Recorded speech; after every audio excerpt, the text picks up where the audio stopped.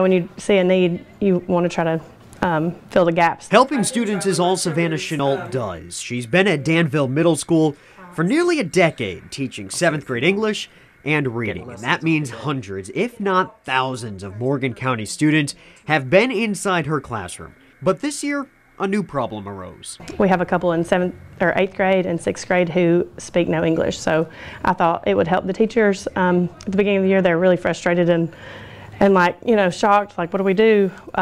We can't communicate with these students. The school has always had ELL, or English Language Learners, enrolled, but that number's rising, and Chenault says they, of course, deserve the same education an English-speaking student would get. Our job as educators to be able to, you know, provide students with equal access and a design for education that everyone has the equal opportunities or same opportunities. So here's how these earbuds work. The teacher wears one, the student wears the other. And in real time, as the teacher's giving a lesson, what they're saying is translated in the student's ear.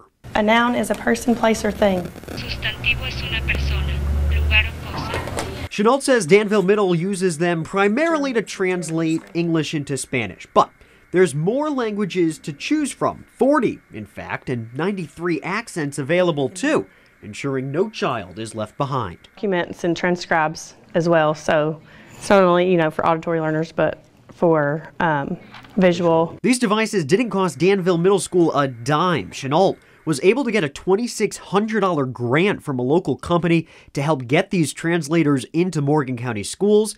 Danville Middle itself has 14 pairs at the ready to help students learn. In Danville, Luke Hydash, Way 31 News.